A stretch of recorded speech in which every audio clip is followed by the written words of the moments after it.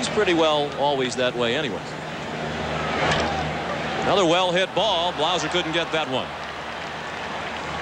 Lloyd McClendon has the first hit of the ball game. A single to center field with 1 out in the second.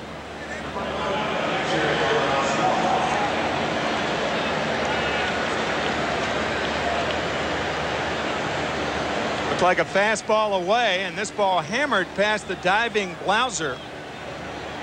So Lloyd McClendon with the first hit of the ball game, his first at bat. A guy who really deserves a star for perseverance, signing with the Mets, going to the Cubs, over to the Pirates, and always has done a good job filling in. Couple of years, and if they went down, he'd get some of the blame, but if they went up, he wouldn't get much of the credit. McClendon into the gap. This should score Bonds. It will.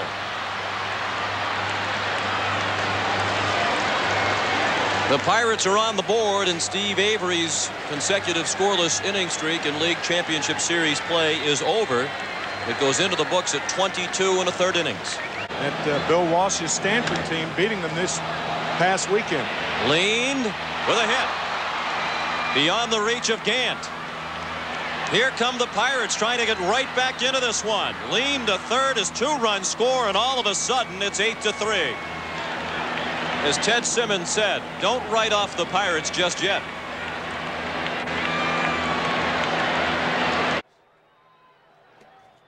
And McClendon walks.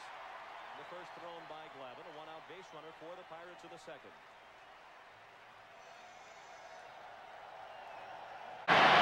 King in scoring position for McClendon. That's well hit toward the left field corner. Gant on the run, can't get it. Here comes King on to score. McClendon has a double, and Pittsburgh has a 4-0 lead. They are hitting rockets off Steve Avery here in the first inning.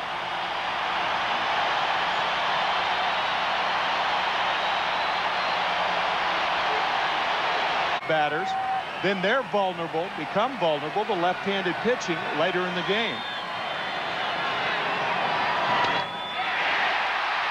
Bonds tags. Nixon the catch. His throw will come to second, and the Pirates take a 5-0 lead.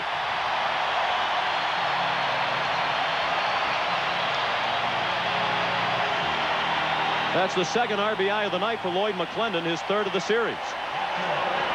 And it's the first run charge to Pete Smith. Jeff King at first now with 1 out. Remember, if Pittsburgh wins this game tonight, there is an off day tomorrow, and that means... Facing Charlie Lebrand, who came on last inning and worked a perfect 1-2-3-5. McClendon, Slot, and Lean. Batters 6, 7, and 8 coming up. The bullpen continues in motion for the Pirates.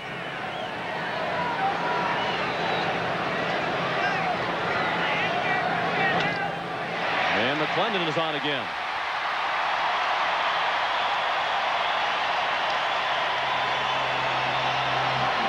Two for two is Lloyd McClendon. And a whale of a view, and they wrote this for us, comes to us from Airship Shamu. The blimp represents SeaWorld parks in Florida, California, Ohio, and Texas. The Airship Shamu. What is already a big night. 2 for 2. With a sacrifice fly and 2 runs batted in. Lemke might not have had him had he been able to grip the ball. But it became a moot point anyway when the ball slipped out of his hand. And that's a hit. Well, you struggle all series to get a hit, and they start to come like they have tonight for the Pirates. I think Mark Lemke, in fairness to him on this play, he had to get rid of it quickly. He tries to glove it. He really didn't have hold of the ball.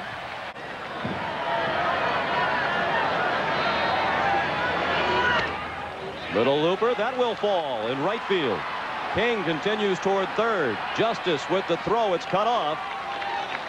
And the Pirates have first and third with nobody out, already leading 1-0. If you're the first base coach, you would hug a hitter, because that was terrific hitting by Lloyd McClendon. 2 strikes on him, protecting the outside part of the plate. Watch where this pitch is. Oh, that's a fine piece of hitting by Lloyd McClendon. When a hitter is ahead in the count, he goes to the offense. When he's behind in the count, especially with 2 strikes, you protect the outside part of the plate. And McClendon. The batter is Don Slott, who homered off Glavine in Game 3. That's well hit toward the gap in right center and in for extra bases. King has scored. McClendon being waved in even with nobody out. Lemke's throw not in time. Berryhill couldn't get him, and McClendon scores to make it 3-0. The 12th batter of the inning is Lloyd McClendon. Base hit.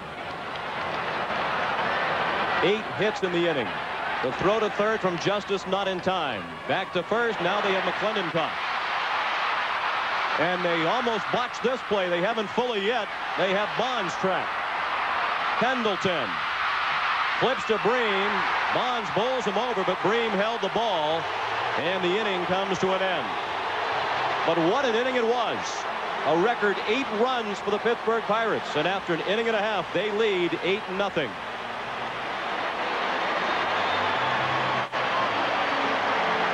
Many runs. And that's ball 4.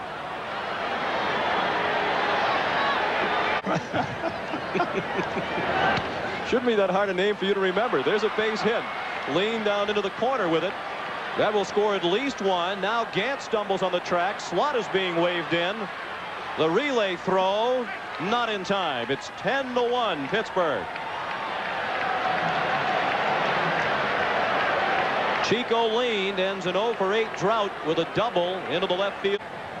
So that's 5 hits in his last 5 official at bats. Bidding for an extra base hit here with Nixon back at the track, and that one is gone. 6 hits in his last 6 official at bats for Lloyd McClendon.